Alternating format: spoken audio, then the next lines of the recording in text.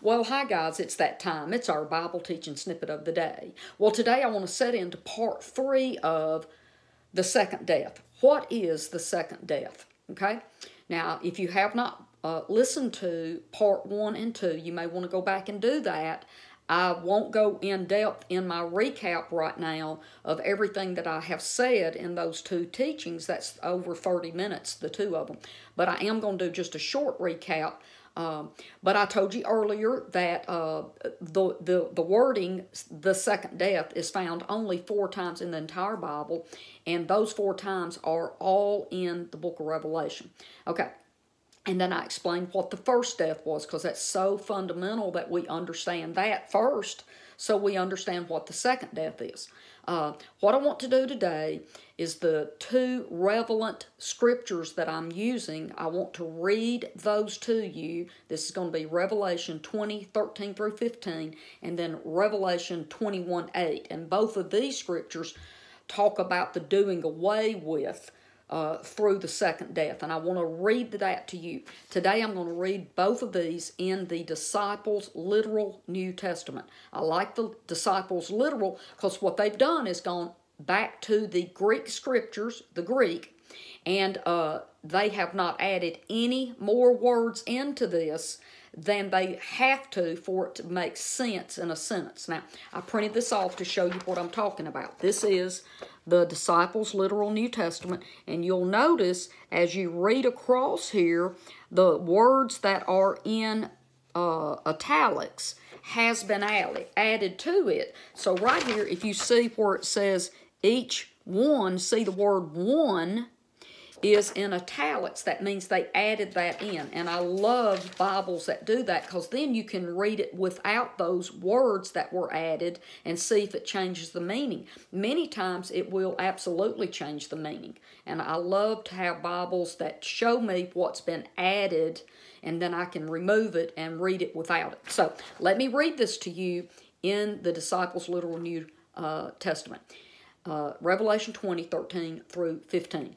And the sea gave up the dead in it, and death and Hades, the realm of the dead. See, this does not say hell, because the literal is the word Hades. Let's keep going.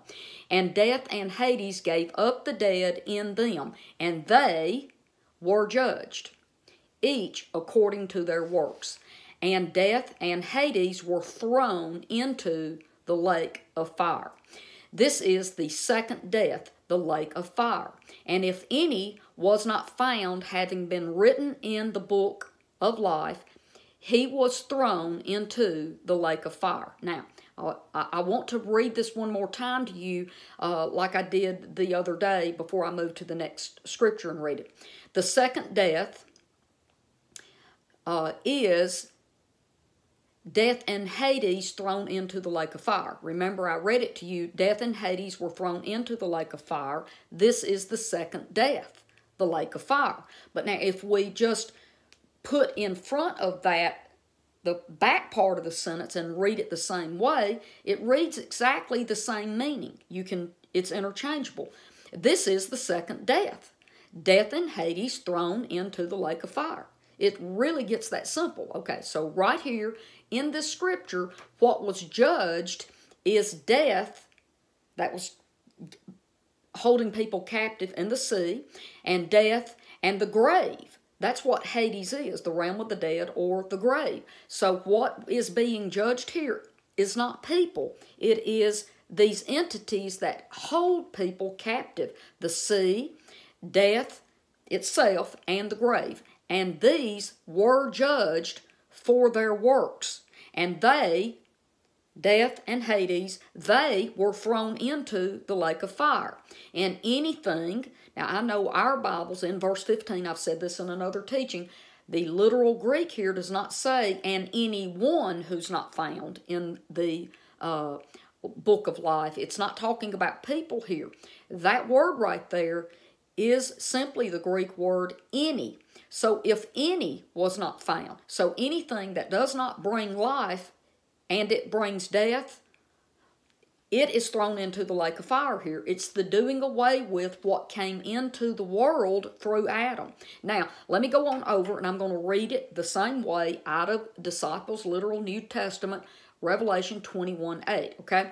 But the cowardly, the unbelieving, and having been abominable and murderers, sexually immoral, and sorcerers, and idolaters, and all liars, their part will be in the lake of fire, burning with brimstone, with sulfur, which is the second death. Now, people have, theologians have input into Scripture that this is people being burned either to death, which would make more sense to me if you were really going to make it about people dying, that they would just be burned up and done away with. And that's where people get the theology of annihilation, that God is going to just throw people in a lake of fire and burn them, destroy them, and then there's nothing left of them, because, you know, he's not really mighty to save. He just destroys anything that gets in his way, right? He's like this parent that can't put up with the rebellious little child crying or being mean, a disobedient little child. So instead of me working to correct the child, I'm just going to destroy the child, because, see, that's what a good God, a loving God who is full of mercy would obviously do, right? And you know I'm being facetious now. But what I'm saying is this verse right here is actually not talking about God or Jesus, the Son of God, killing people or torturing people. This is the refining fire. That lake of fire is a purification pool. It's going to purify anything that does not bring life. Now, will people be purified in this lake of fire? And it's not a true fire. The word fire means pure. In the Greek, it's P-U-R, pure, okay? So what it's going to do, this pool of purification will take away anything that does not bring life. So in the first part that I read to you, Revelation 20:13 through 15, God is getting rid of anything that's continuing to bring death into humanity and into the earth. But over in Revelation 21:8, what we see here is the purification process of people. And God is not destroying people here. He's purifying them of the things that's not allowed to come into the New Jerusalem, the city.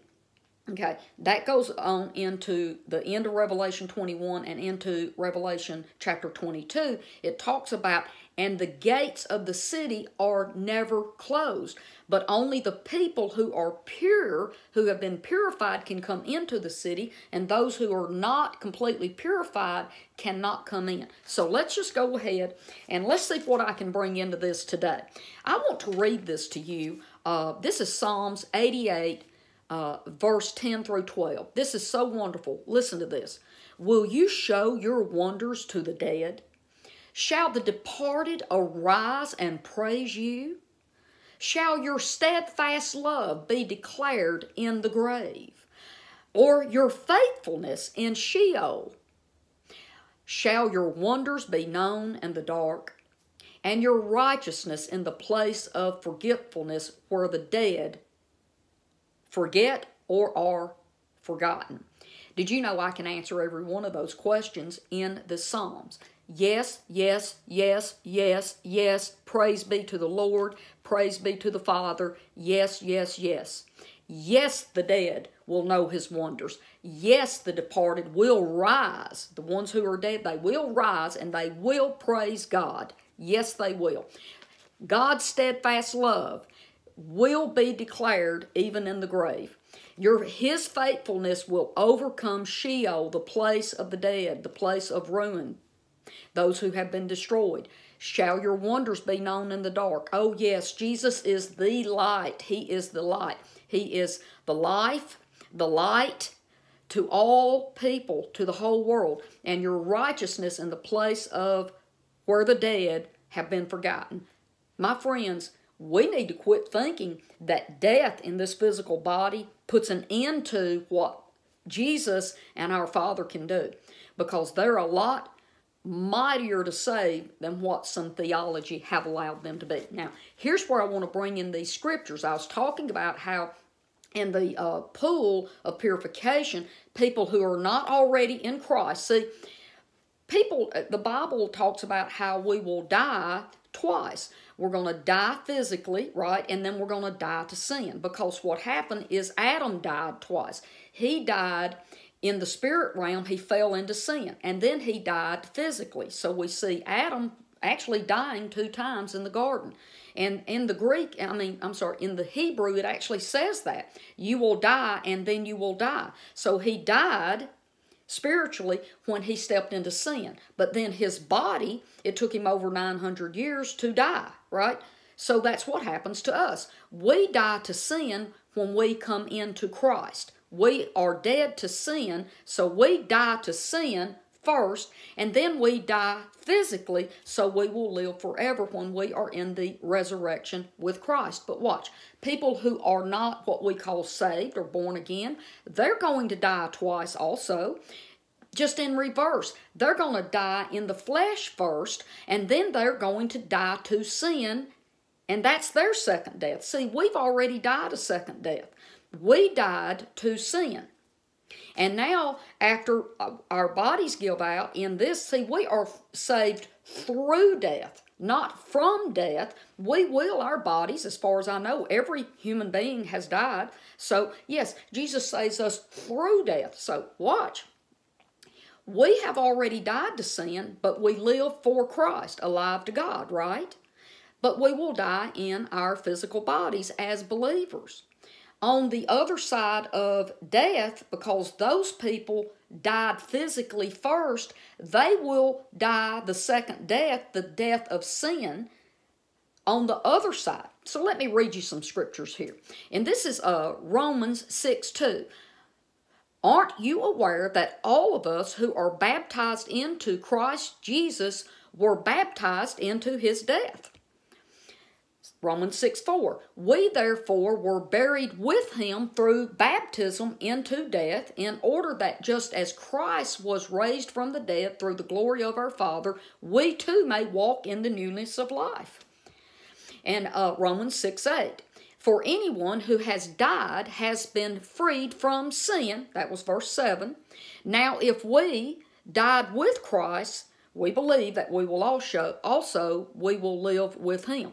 Okay, so what I want us to see here is that, see, we died to sin when we came into Christ, died with Christ, and we are alive in Christ. So what, and I like the heading on this, it says, dead to sin, alive to God. All right, those are my verses that I wanted to pull in and show you that, see, we've already died to sin. These people in the second death that have to go, that I was reading just now over in Revelation 21:8, they are the ones who have not, what you would call, received truth yet. They haven't received Jesus, and they have not applied Jesus into their lives here in the nasty now and now. On the other side, in the afterlife, they are the ones who will be dying to sin through the purification pool. Okay, and here I mark this again. It says, what is the second death? It is the first death, what is taking lives, that and the grave, they are thrown into the lake of fire and destroyed. And that's where Jesus can say, there will be no more death. He has taken away the order of the first thing. So up in the first part of Revelation that I read to you, I believe that's Revelation 20:13 through 15. So see, we see 2 processes of the second death.